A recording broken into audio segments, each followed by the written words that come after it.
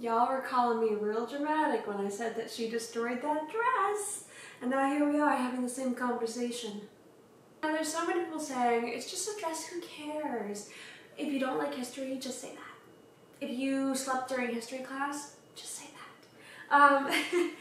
It's fine if you have the opinion that you don't care about the dress. That is your prerogative. You're allowed to feel that way. But your opinion does not outweigh the importance of history.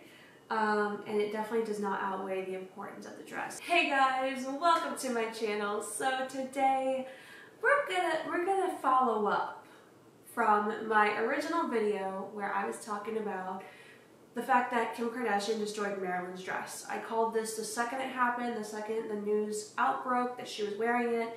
I told y'all the seams are broken, the rhinestones have fallen off. And everybody was like, no, the fancy white glove people, they know what they're doing, Jess, you're being dramatic. Baby, you can get white gloves on Amazon for $8. Fancy white glove people are just people with gloves on. And we can see that now because they did not put that dress on Kim Kardashian safely. Now let's get some photos of the dress. Let's pull up before photos of the famous dress. So as you can see in the photo before, the rhinestones are perfectly in place. The zipper looks good. This dress fabric thinned out a lot throughout the years, but everything is still, you know, orderly. And then let's look at the dress after. So we see some rhinestones have fallen off. Remember what I was saying? Oh, they're scraping it up. Rhinestones definitely fell off. Bingo, bango, there it is. So we definitely see a lot of rhinestones falling off. We also see a lot of loose rhinestones. So a lot of the rhinestones are like hanging off. And there's also a lot of pulling at the zipper line. You can see where it was stretched out right there. And that's really sad to see. What irks me is how now the museum is kind of low-key saying like, well, it was like that when we bought it. Oh, really?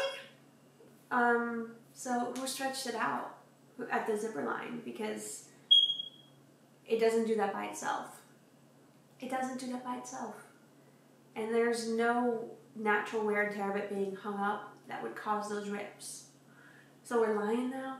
Come on. Like, own up to the mistake and call it a day. So here is a very clear before and after shot of when it was up for auction and when Kim wore it.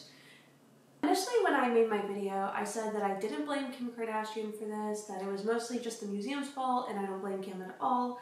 But now that I see how many rhinestones have fallen off, I kind of do want to put the blame on her now because I see there's at least 1, 2, 3, 4, 5, 6, 7, 8, 9, 10, 11, around 10, let's say 10 rhinestones missing minimum off this dress.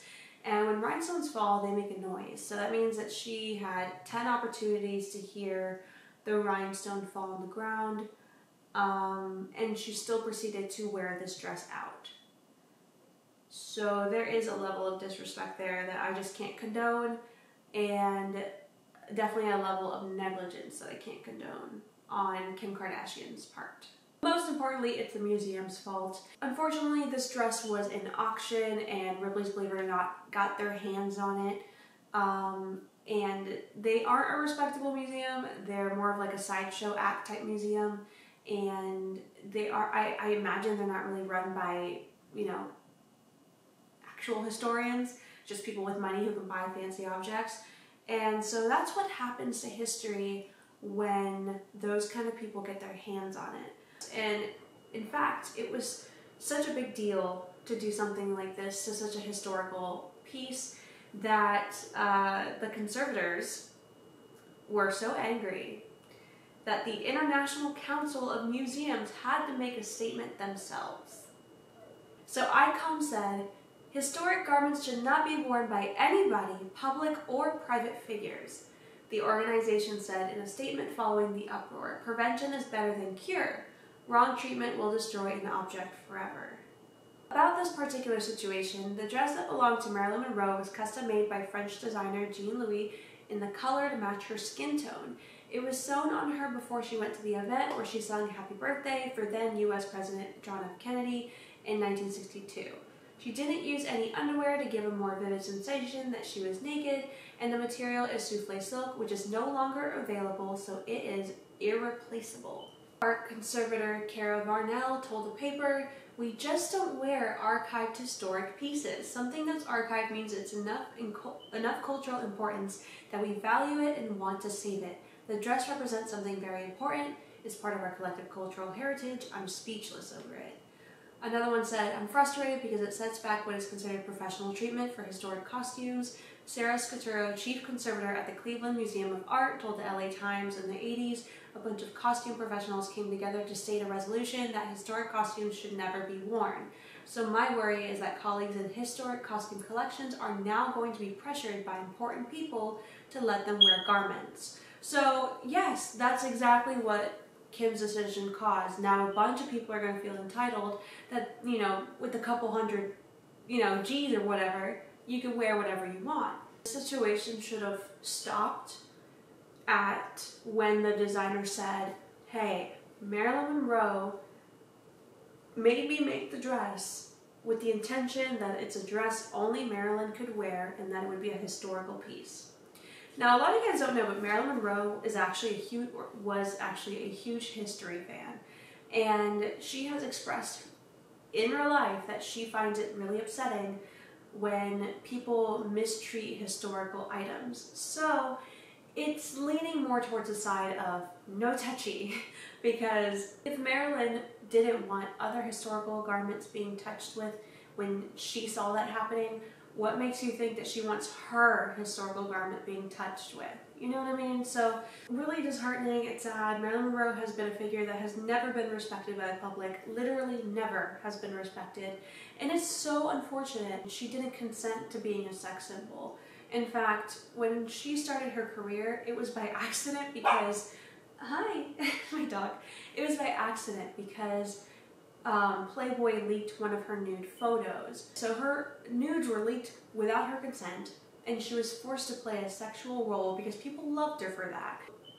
She just did what she had to do, but that was a big root of her depression, and the reason why she had so many problems is because she was playing someone that she was not. She was not Marilyn Monroe, she was Norma Jean. So her voice was fake. Her voice was much deeper and much raspier than the, "Oh, hello." And, you know, when she was at home, she wore pants all the time. She wasn't in a sexy dress.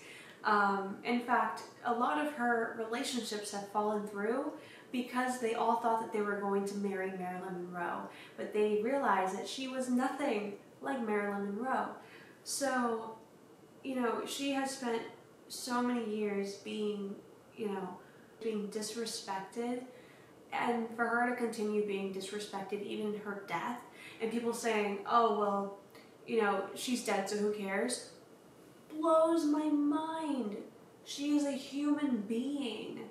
She was a human being, and people want to say that she's not, or shouldn't be treated with such respect because of who she was, but again, that's something that she didn't consent to. That was a path of life that she didn't consent to, but kind of had to go and roll with it if she wanted to put food on the table, because she was an orphan, she was poor.